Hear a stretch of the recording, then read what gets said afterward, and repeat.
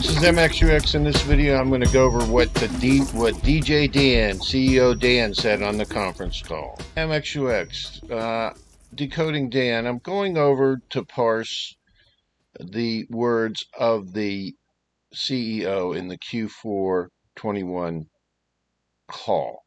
I think parsing out CEO Dan's words is very important here. I think he had a lot to say that was very critical.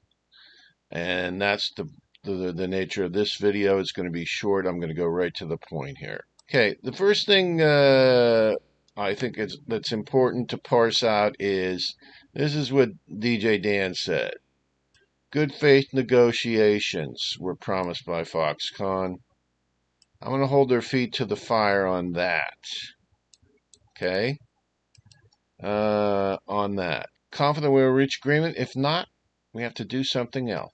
So, hold their feet to the fire on good faith negotiations, okay?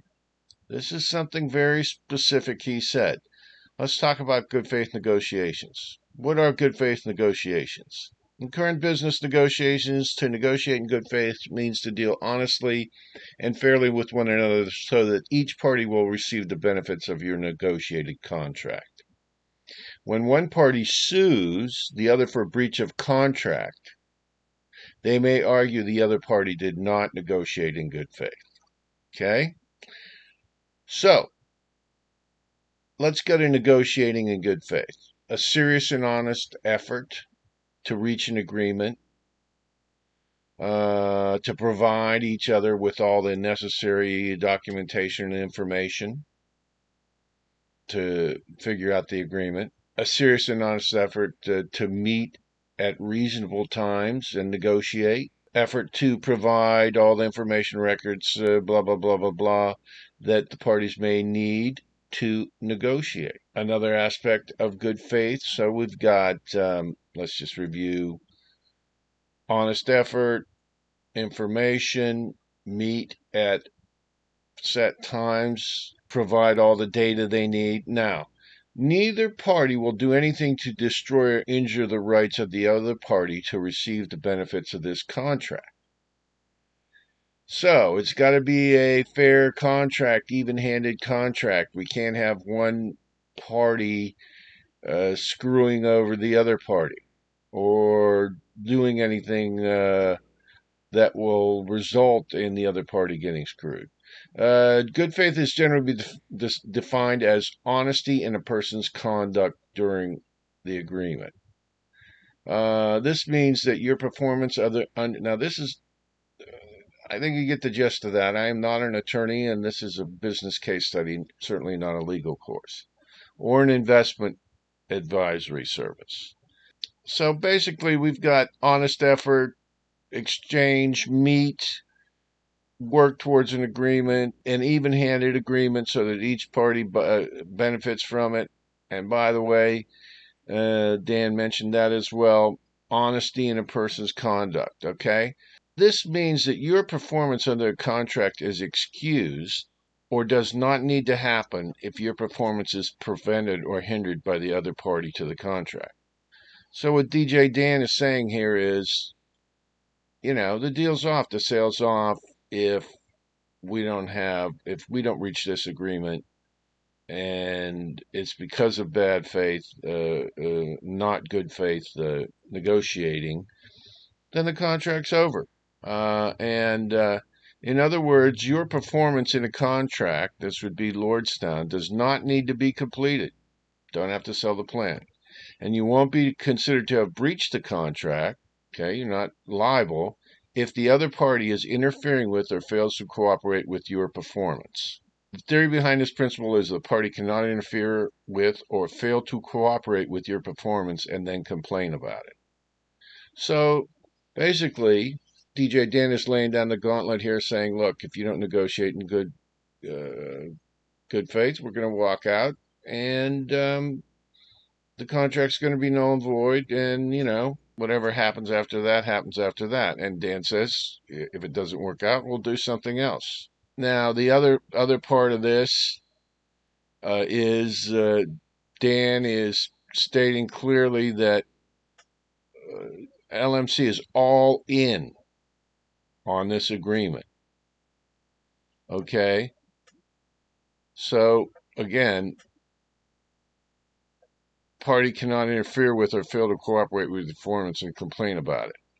So, they're cooperating. In order for them to cooperate with Lordstown, Lordstown's all in. They're saying Foxconn has to be all in. CEO, and this is CEO Dan, all in remarks. CEO Dan, a win-win agreement is the goal, working towards that, but not there yet, not a done deal by any means. He is very clear about this. LMC is all in with Foxconn. So LMC, okay, is all in on the deal. So what they're implying here is that any interference or ability of this deal not coming through is Foxconn. Joint venture. Okay, now this is what he operationally defines as good faith. Joint venture. MIH design. The MIH design is them conducting the engineering and design of 2 vehicle programs using the Foxconn MIH platform, which will generate engineering and design fees, which will be paid to Lordstown, which will fund their production. The joint venture is tangible proof Foxconn is all in.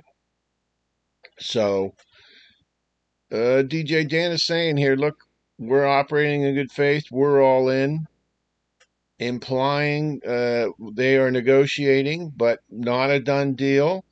And DJ Dan, CEO Dan is operationally defining what good faith is going to be, and tangible proof is the MIH design joint venture, and really it's the payments associated with that is tangible proof that both parties are going to profit from this.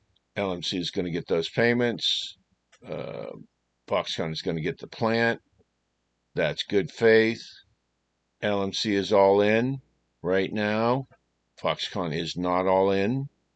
And the operational proof, operational definition of being all in and finalizing this contract in good faith is the joint venture with the MIH design and the tangible proof associated with it, which is the payments. So that's the deal. And let's just define all in. All in. Adverb, risk. In a way that risks all your money in a game such as poker. I bet he raised, I raised back, and he went all in. He took the view that rather than pass, he had better raise all in. So DJ Dan is pushing the chips all in on this deal in a way that shows a lot of determination and willingness to take a big risk in order to achieve something. Rather than take a safer pass and keep his day job, Merkley went all in and quit his executive post. Congress and the president have gone all in to prop up the economy. So DJ Dan went all in, put the plan on the line, put everything on the line, and they're willing to take a big. LMC is willing to take a big risk to do something really big. And determination and willingness.